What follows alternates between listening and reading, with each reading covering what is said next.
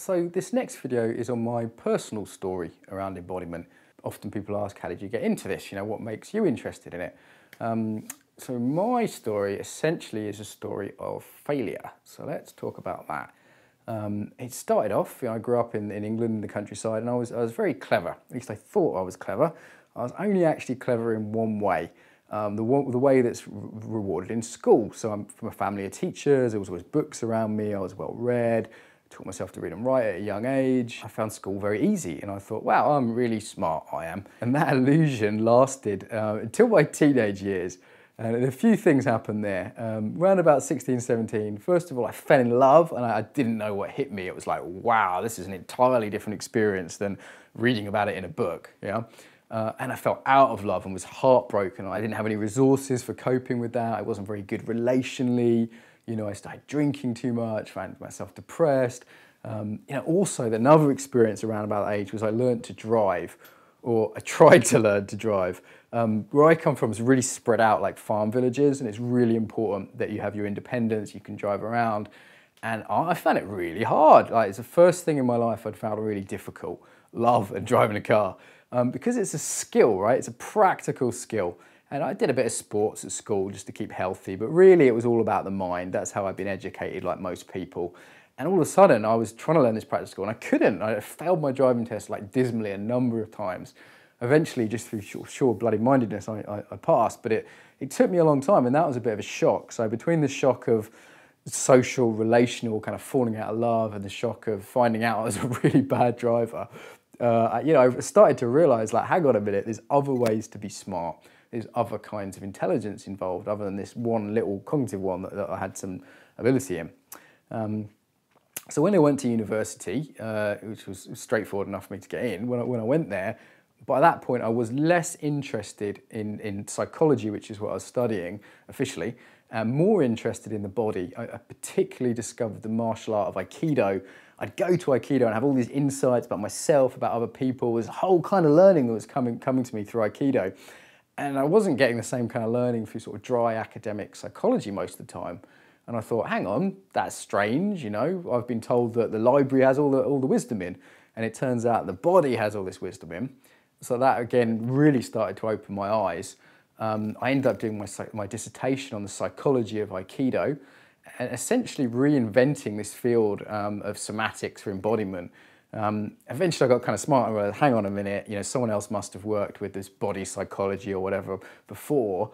And so I started looking for people, reading their books. Eventually I ended up interning with people out in the States, people like Paul Linden, Richard Strachey Heckler, Don Levine, interning with various people, so Jose Bueno in Brazil, Miles Kessler in Israel, spent some time with him, different Aikido teachers who were using Aikido in an off-mat way. So they're using Aikido principles in business or peace building or youth work with kids in the slums of Brazil, or all kinds of these projects, learning from those people. I did a lot of youth work myself actually in that time, so I was involved in outdoor education, which is a bit like Outward Bound or Camp America if you're watching this in the US. And I'd take people climbing and rappelling, abseiling down climbing walls and doing archery in the woods and lots of very physical things, as well as like leadership work, team building work with groups. And again, really saw the body up close, really saw that some people shined with that kind of intelligence, and maybe other kids or other business people that were better in the office or the classroom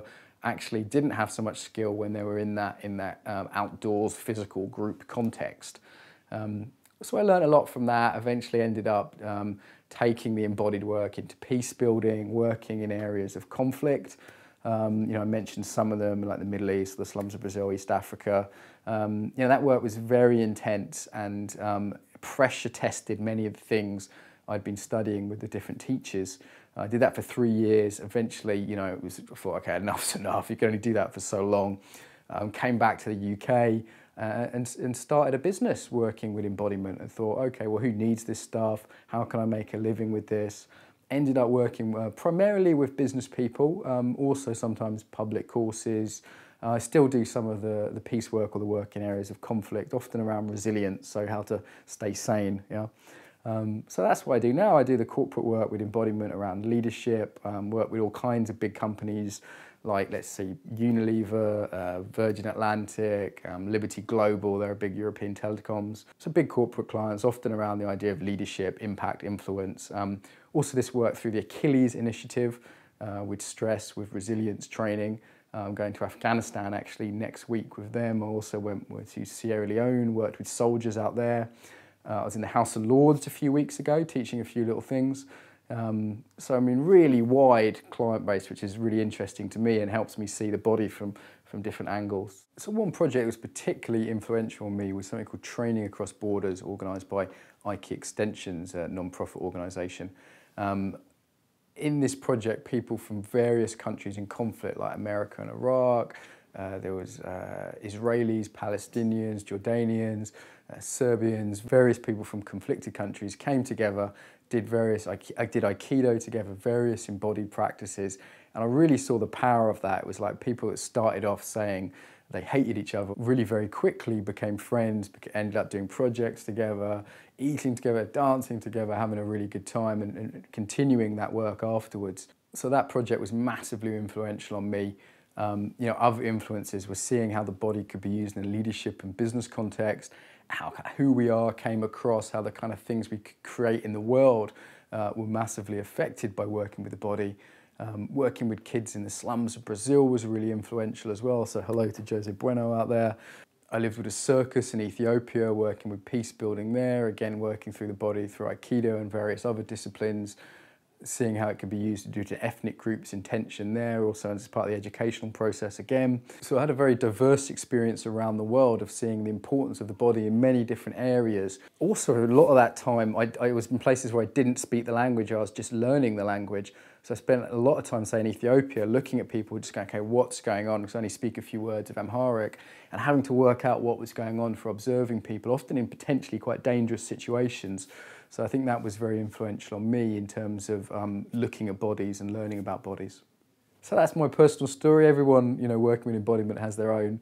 And yeah, that was for me is how I learned that the body really mattered, and why I ended up working with this work. You know, I think it's massively important in the world today that we get our bodies back, because that's so linked to many of the problems in the world, like trauma, like peace, like the environmental problems, like how dehumanizing the general workplace is in the world today. So the links between the body and those areas is why this matters to me.